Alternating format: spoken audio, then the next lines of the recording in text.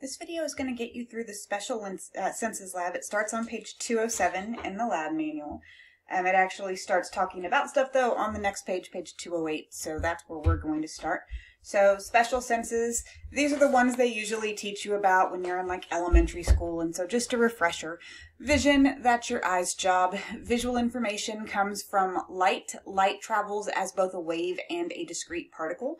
Your retina is going to be detecting wavelengths of light as color information, so different wavelengths equal different colors.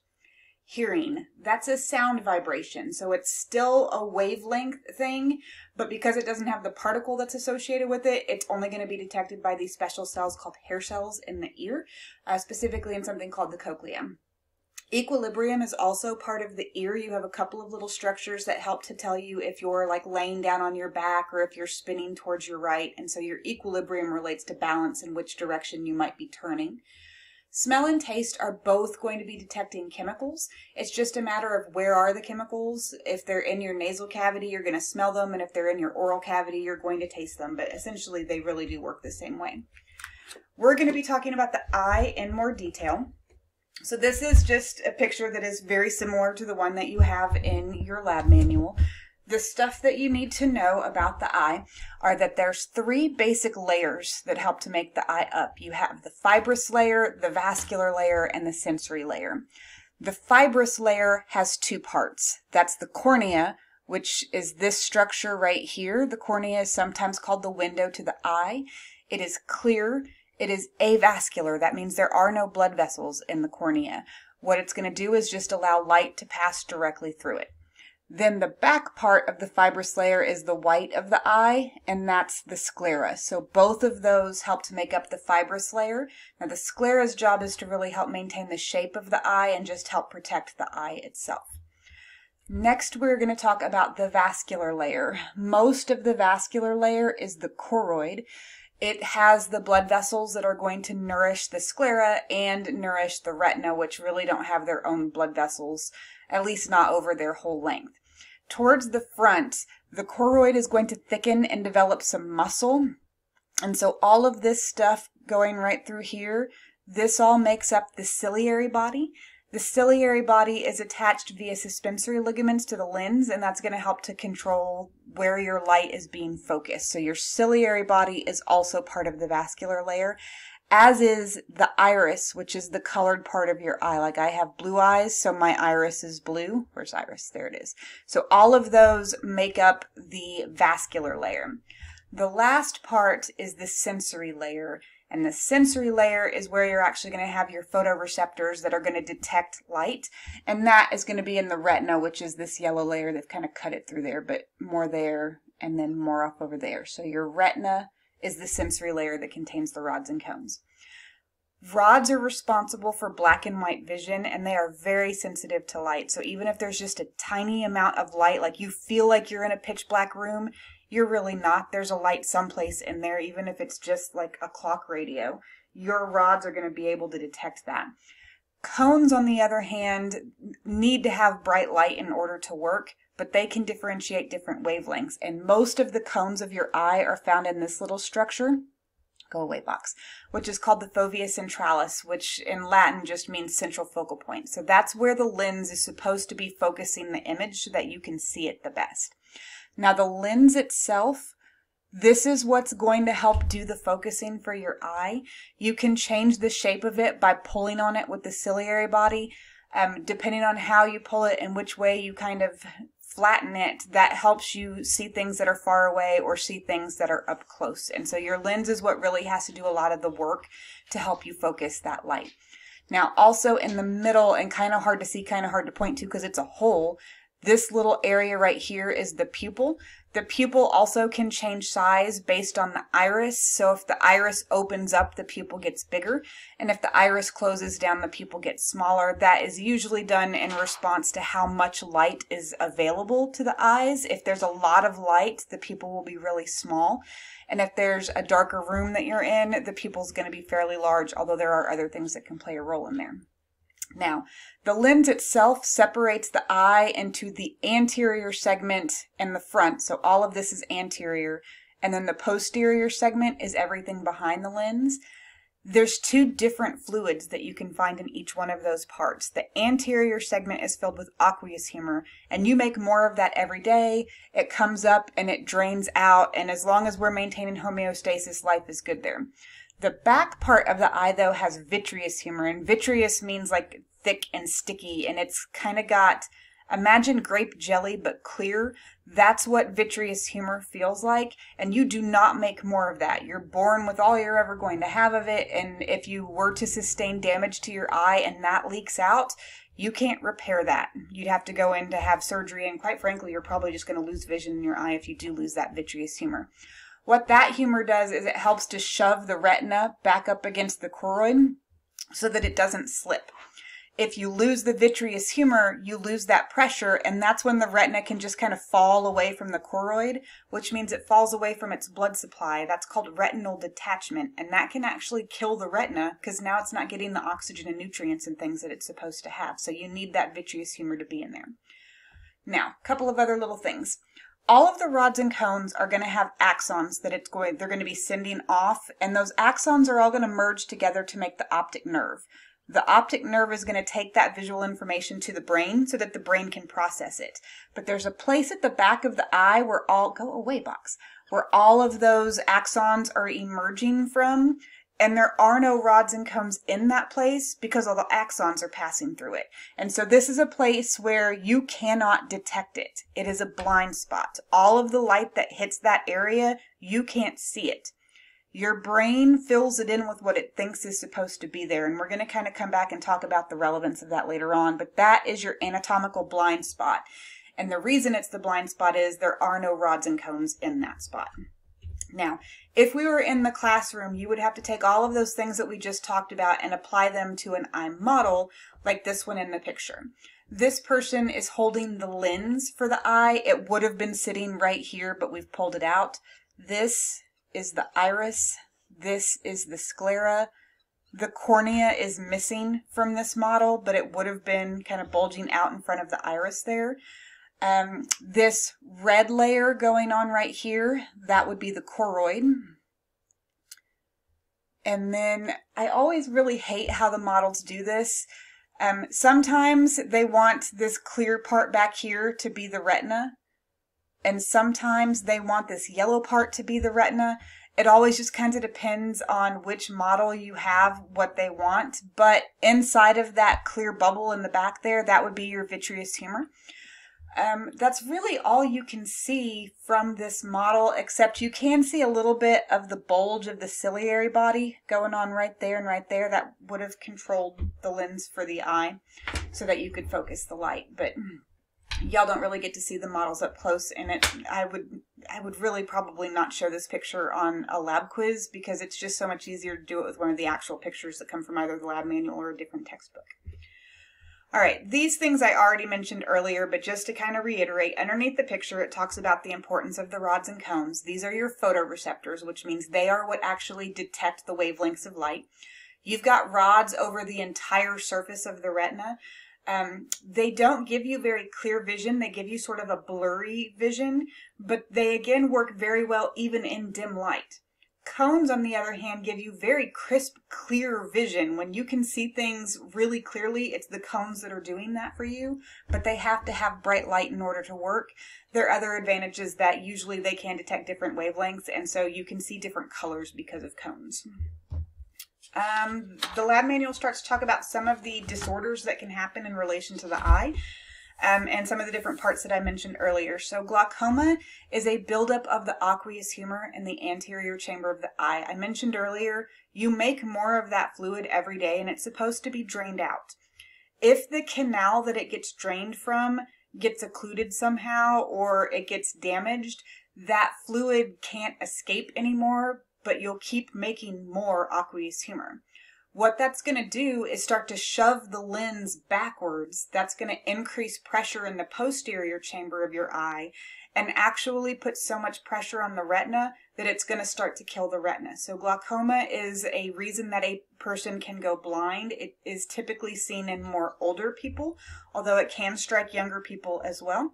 If you go into the eye doctor and they do that puff test where they tell you not to blink and then they puff air into your eye, that test is done to to detect glaucoma. If we catch it early, we can treat you so that you're basically just going to be doing eye drops all the time.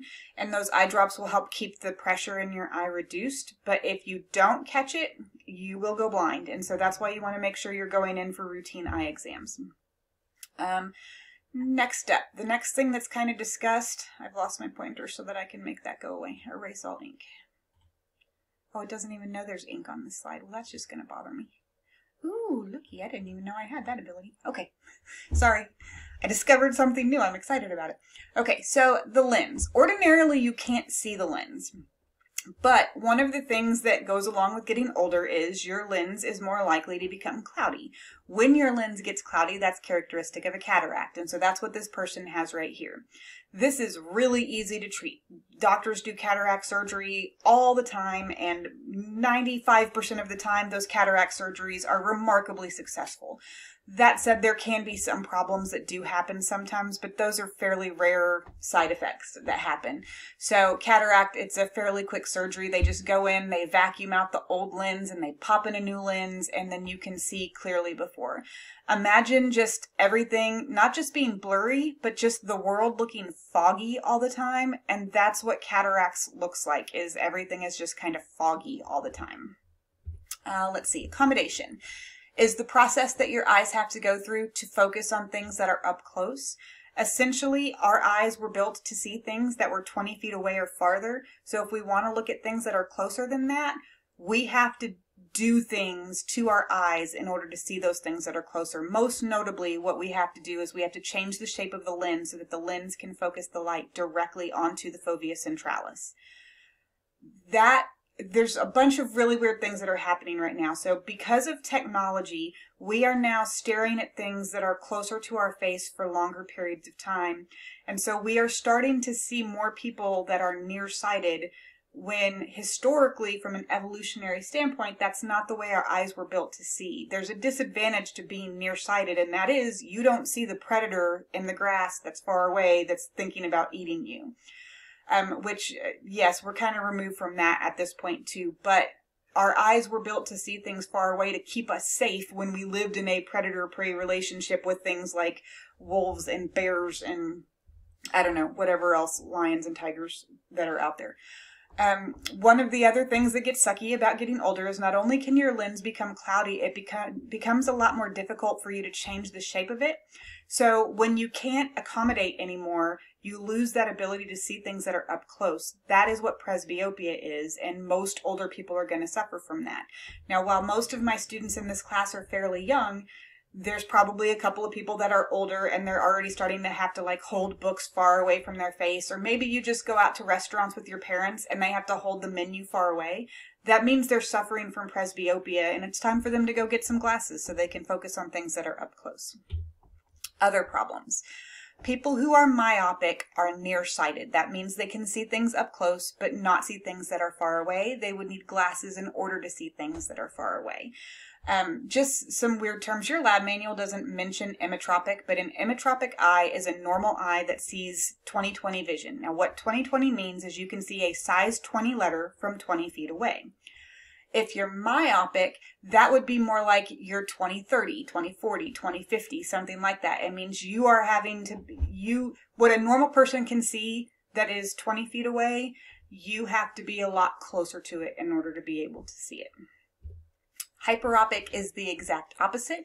This would be a person who is farsighted, so you can see things that are far away but have distant problems with things that are up close.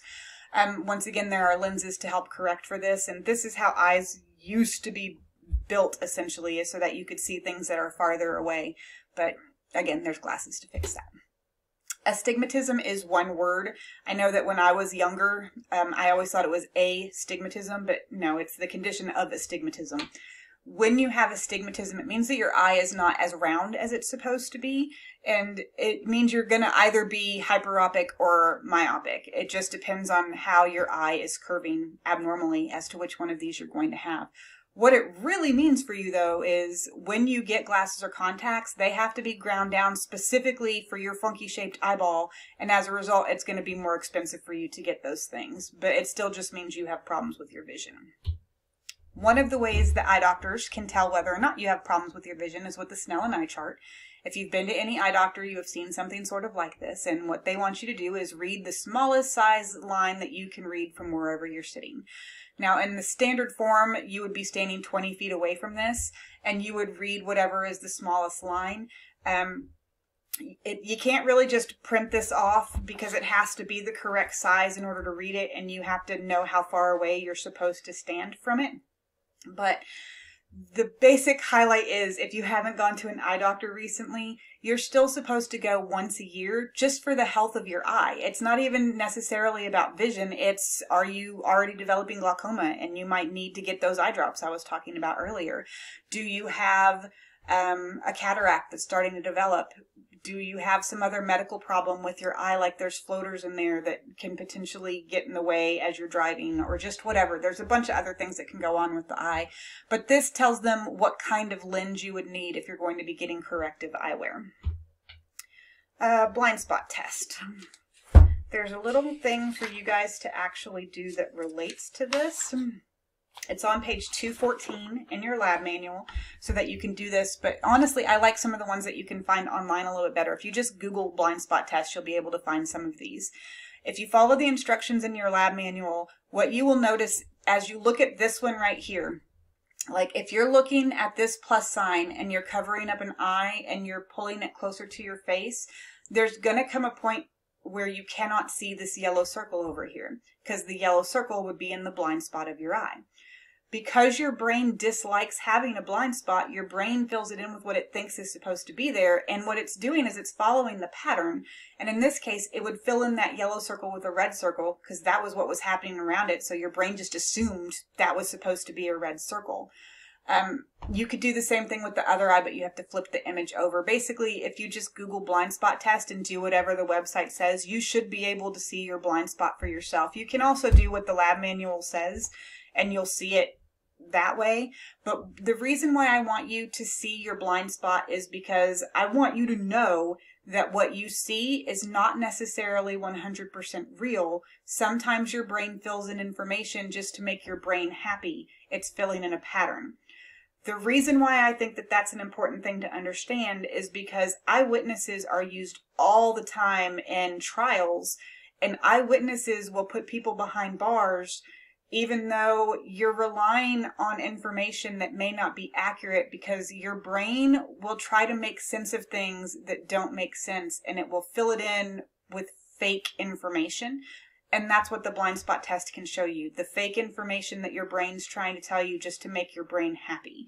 And so I know it might seem like that's quite a leap to get there, but it's very important that you understand eyewitnesses send people to jail all the time who shouldn't go to jail because their brain made stuff up.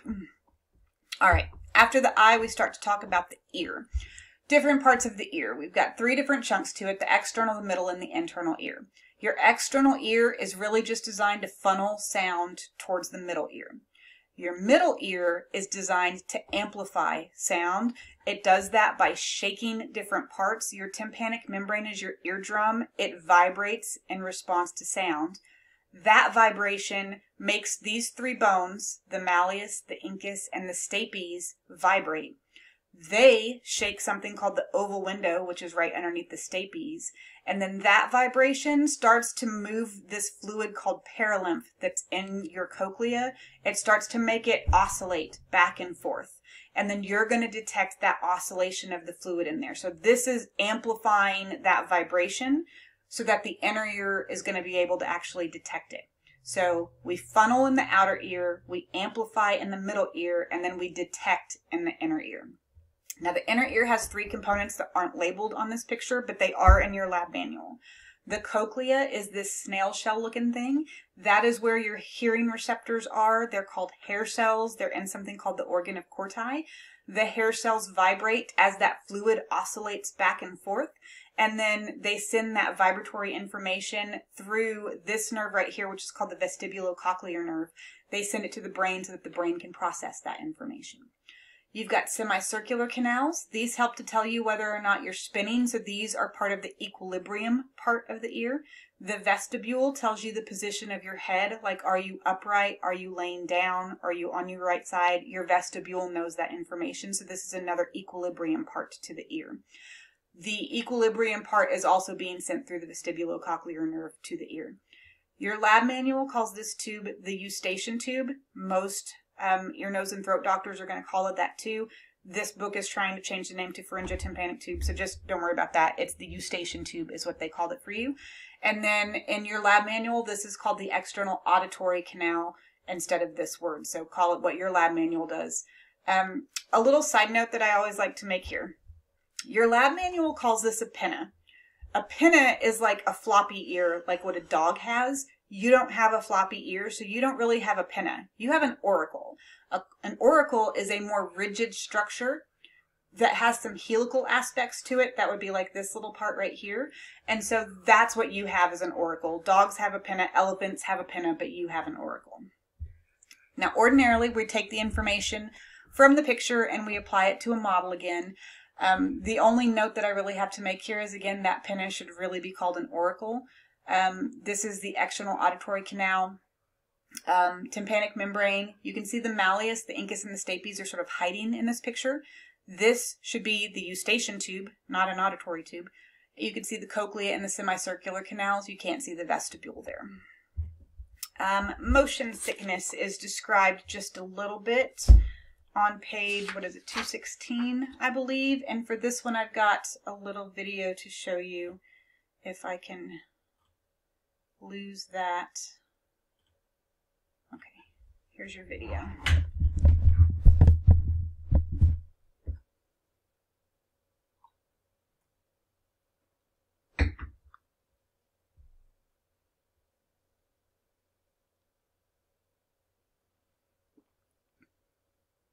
Erase, erase, erase. Whew, that would have been an embarrassing way to start a video. Okay, so what did I decide to read a book in the back seat, but after only moments of reading, you start feeling dizzy, fatigued, and nauseous. Sounds like motion sickness. The surprising truth is that about 30% of the population experiences motion sickness, with over 66% of people experiencing it in extreme conditions. This happens when your eyes and inner ear are sending different signals to the brain. The vestibular system inside your ear contributes to balance and spatial orientation. Tiny hairs inside the canal detect the movement of a fluid inside it, allowing you to orient yourself. If you lean to the side, the fluid moves and signals are sent to your brain to help you understand this. But oftentimes, in a car, on a boat, or in the IMAX theater, your vestibular system is transmitting a different signal from your other senses. In the case of your car, your eyes see that everything in the car is seemingly stationary, particularly when you stare at a book, but your ears feel the movement of the car. Conversely, in the IMAX theater, your eyes see a lot of motion while your ear is experiencing very little movement at all. This mismatch of signals tells the brain something's wrong. So why does it induce vomiting? The leading theory suggests that, evolutionarily, if the input signals from your ears and eyes weren't matching, you'd likely ingested a neurotoxin. The easiest way to get rid of it? Throw it up. Alright, so that basically summarizes what I needed you guys to know about motion sickness. It's a conflict of information between your eyes and your ears, and anytime your brain is getting two different sets of information, it gets very unhappy, and its solution is to make you very unhappy, and so that's what's going on there. Vertigo is discussed just a little bit next. A lot of people confuse vertigo with dizziness. Vertigo is you feel like you're moving even though you're not, like you could just be laying in bed, but you feel like you're falling. That's vertigo. Smell is discussed just a little bit. Smell is also called olfaction. You have chemoreceptors up in the top of your nasal cavity, and they will detect the shape of a molecule and then release different neurotransmitters at different rates for each of those shapes, and that's how you can differentiate between like the smell of a rose and the smell of a skunk. That information is going to travel through the olfactory nerve, which is actually cranial nerve number 1, to the brain.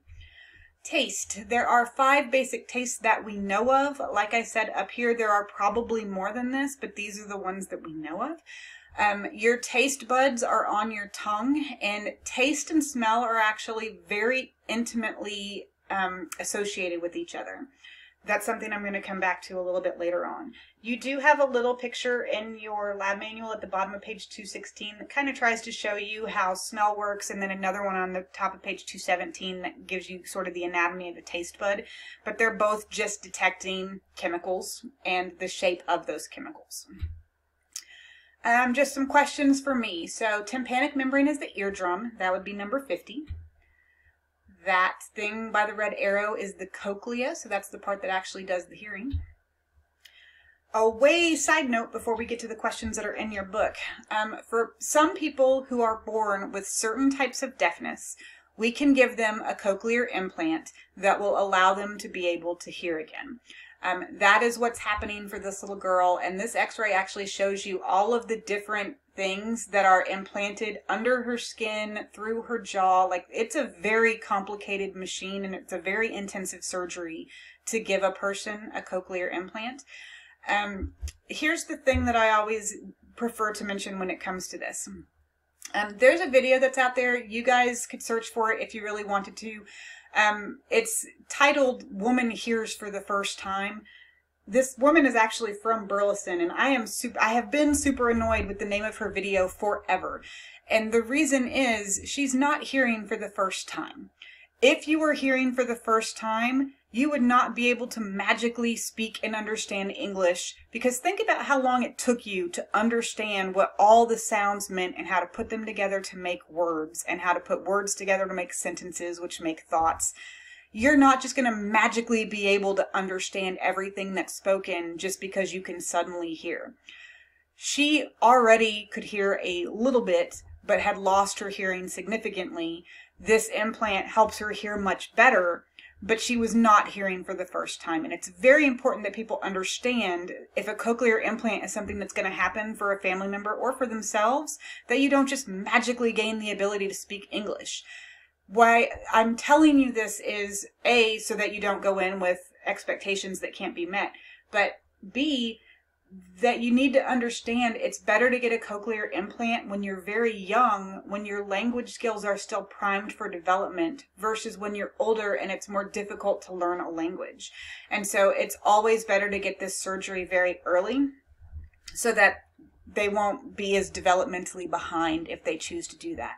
That said, just because a person's deaf doesn't mean they have to have a cochlear implant. The deaf community, some of them would prefer to stay deaf. They like it that way. They can speak through sign language to other people. There's different kinds of sign language in different places, and that's just part of their community, and hearing is sort of seen as a cheater's way out. And so it's a personal choice as to whether or not a person wants to get a cochlear implant if they're deaf. All right, after that you get to the questions that are actually in the lab manual. The picture at the bottom of page 217 goes with the table at the top of page 218. Pause the video and get the answers to the questions that you need. Next, this one, the picture is on 218, the table is on page 219. Again, pause the video to get what you need. We've really already talked about all of that. These are pretty self-explanatory, and I really talked about all of these things as we were going through there, and so just get what you need. Some of these questions do also continue on to page 220. Number 9, I did want to talk about that really briefly. Accommodation is something that is different for everybody. And it kind of goes along with just how good your eyes are. Are you myopic? Are you hyperopic? Are you emmetropic? Do you have presbyopia? Do you have astigmatism? Whatever. All of those things play a role there. If you happen to have a yardstick or a meter stick that is available to you, you can test how old your eyes are sort of by measuring your accommodation rate. And what you would do is hold the meter stick up against your chin, and then hold like a piece of paper, or I think the thing says a pen or whatever, as far away from your chin as you can, and move it closer with one eye closed. And then there's going to be a point where it gets blurry. Not that you can't see it, it's just blurry. That point is your near point of vision. And once you have that, you can look at your near point of vision and compare it to the little chart that they have given you to see sort of how old your eyes are.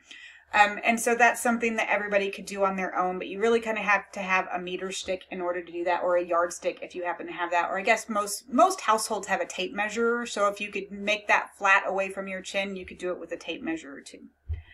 Number 10, list all the structures that sound waves have to pass through. You can just pause the video to get it. Number 11, I have to assume that they wanted to ask about light waves at this point because they threw the word seen in at one point, but then it talked about sound waves and words. So I'm saying there's typos in here and they meant light waves and seen as opposed to sounds.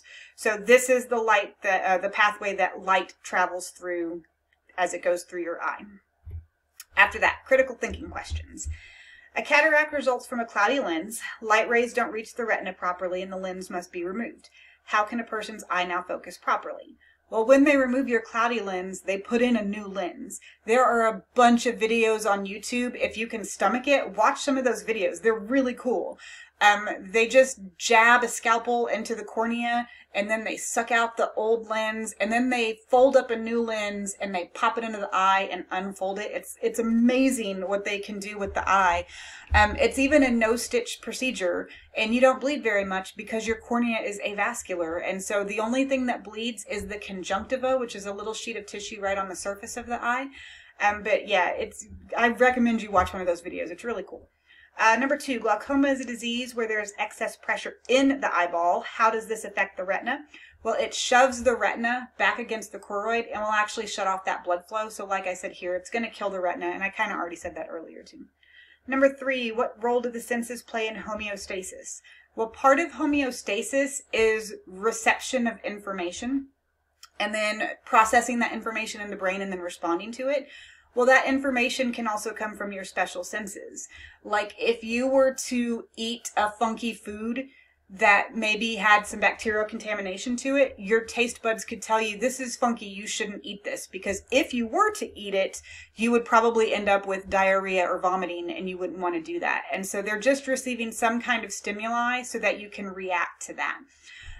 Light the same way so that you can see if there's a car coming that's about to hit you, or you can see if there's a cat coming who's about to sneeze in your face, or, you know, whatever. Number 4, how does the brain distinguish one smell from another? It all works off the shape of a molecule.